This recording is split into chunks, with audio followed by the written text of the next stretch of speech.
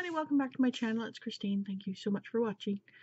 As you can see, this way, there's a kitten behind the sewing machine. She's getting big. Ooh, there we go. So I finished 3 books this week. The first one being The Girl with All the Gifts by M.R. Carey. It was a little bit slow at first. Once things happened at the military base, it started to pick up. I was kind of shocked at the ending. Yeah, I don't want to give away too much. Zombies.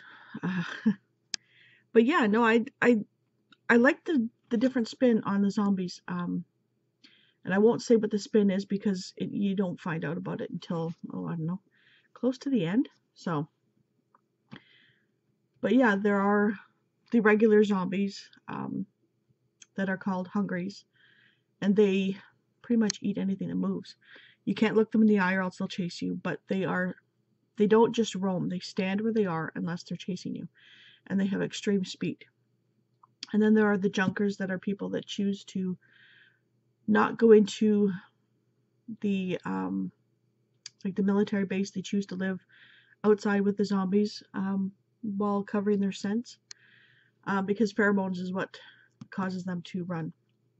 And then there are the children, and the children, not all of them, but the children are highly intelligent, and they are able to suppress their hunger sometimes. So that's pretty different. That's not the spin on it though, but yeah, so I gave it a 4. I didn't like the ending. I liked it, but yeah, you kind of are left, well, what happens now? So I think the next book is like a prequel to this one. It tells a story of something that happened before this one. So you kind of go into it knowing stuff that the characters don't know. So yeah, there's that. And then I read Identical, by Ellen Hopkins. Trigger warnings for just about everything in this book. There is drug abuse, promiscuity, infidelity, I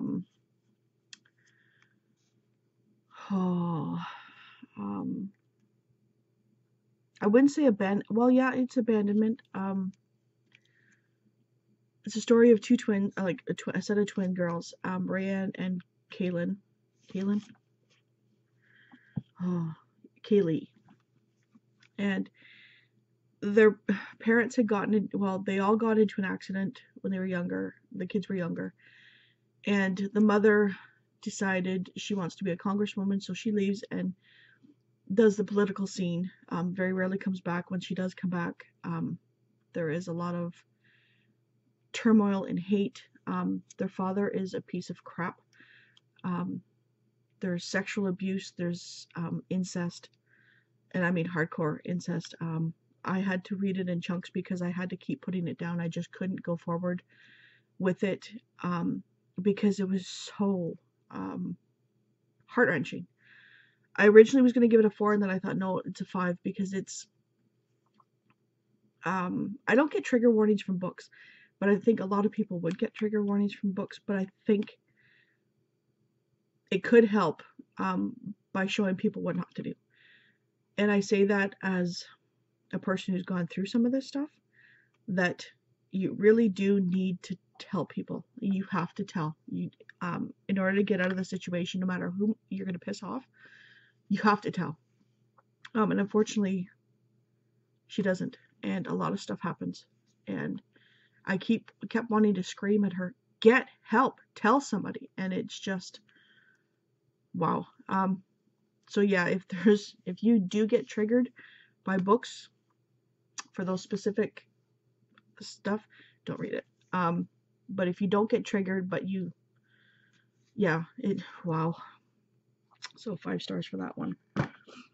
And then I just finished The Bachelor Stand-In Wife by Susan Crosby, and I liked it. I gave it a 5. I don't normally give Harlequins, silhouettes, whatever, 5s, but this one was really good. Even for 200 pages, it was really good. Um, oh, Valerie is a single mom and needs to find a job because her boss, she refused her former boss's advances, so he turned it around and fired her for sexual harassment. Um, the father of her daughter is not in the picture. She's had problems with his parents, but you don't find out exactly what until almost the end of the book. So she goes to try out for this job for this bachelor who needs an administrative assistant because he's constantly traveling. And she would be a live-in on the property, not in his house. And they agree to completely keep this strictly work only, no socializing and whatever, but it's a romance story, so you know what's going to happen. But so she ends up living on the cottage behind his house. And it's cute. I really liked it. And yes, she had some trials and tribulations as a single mom, but she still kept her head and tried to keep her daughter happy, but without giving in to all her daughter's wants and not needs, all her wants and whims. Still keeping a firm hand with her, but playing with her and loving her and letting her be a kid and not trying to give her any stresses of real life or the drama of real life. And I think that's a great thing to do. And not using her child to get back at the father or not using the child to get back at the grandparents. She kept it strictly, she's mom, and that's it. She never says anything bad about anybody near her daughter, and I think that's the way people should be. So yeah, I gave it a 5. Definitely a good read.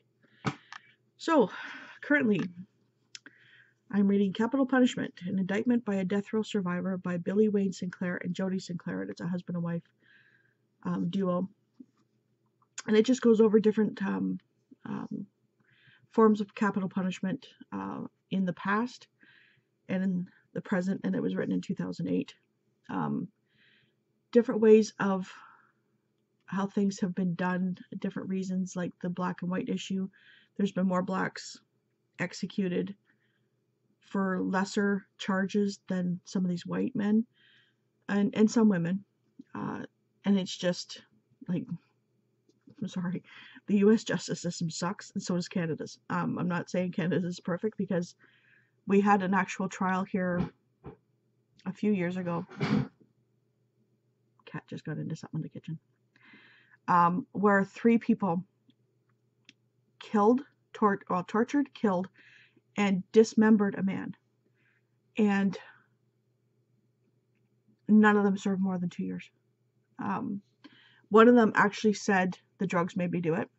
So he got like 18 months. Another man said, well, I'm an Indian, like a Native American, and he got less than 2 years. He actually just got out, and he's now being charged. He got out in December, the beginning of December. And by the end of December, he's already got 25 more charges laid on him.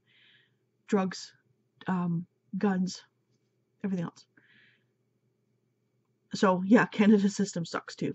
But they just, yeah, I'm not gonna get into it. But yeah, it's ridiculous, and that would happen in our city. So, anyways, yeah, it just goes to show that as much as they say race doesn't play a part, it does. Unfortunately, more black people have been put to death than white people, and like I said, for lesser charges, or for robbery, and yet a white guy can maim, murder, torture, rape, and they get a slap on the wrist. A black person can steal a chocolate bar and they get put to death. Like, come on. So it's just going through stuff like that. Different problems that people have had with the death penalty, meaning they don't always work. Like people not dying right away or stuff like that. So it's interesting, but I read some of the reviews and they were saying that it's repetitive, and yeah, it is. He also has a book about his time in jail, which he wrote before this one, so I might eventually go and read that, but so far it's getting a little bit repetitive, but it's not a hard read per se, so we'll see. It's short. And so this week I was going to pick up 21 Stolen Kisses. I forget the author's name. can open it up. By Lauren Blakely, but there's only one copy from my library and 7 people are waiting for it. So I doubt that's going to happen this month. So now I'm going to have to find another book to replace that one for the Triple RC Challenge. And also another one below. But I will be picking up Jacoby by William Ritter. And it's historical YA investigator for the unexplained. So it's pretty much all I know about it. And then I was going to pick up Warrior's Woman by Joanna Lindsay, but of course my library doesn't have it. I haven't checked the library bookstore, but these don't tend to stay on the shelves that much. The other bookstore that I go to, they are completely sold out of Joanna Lindsay, so not going to happen. I'm not ordering it. So I chose to go with Brave the Wild Wind by Joanna Lindsay instead, and it's the challenge of one of the models on the front has to be half naked.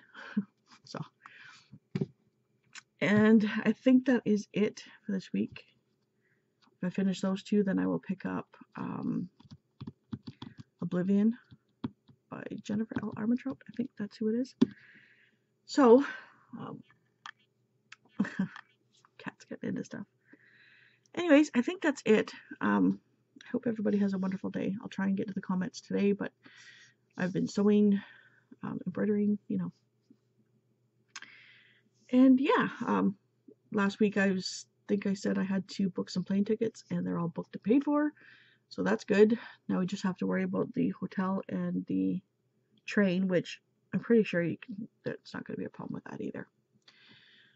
So I'm not going to say when I'm going, even though people are going to be here. I'm